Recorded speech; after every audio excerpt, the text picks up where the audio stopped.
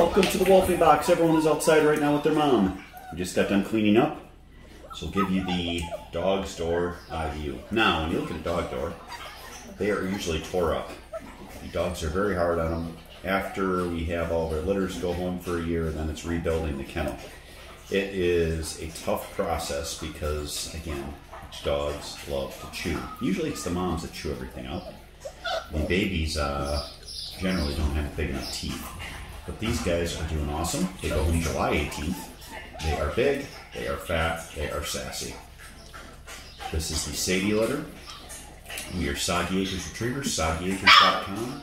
And we are Soggy Acres, whoa, way close, on Facebook, Sporting Dog Adventures on Facebook, Ramiwi Parlor.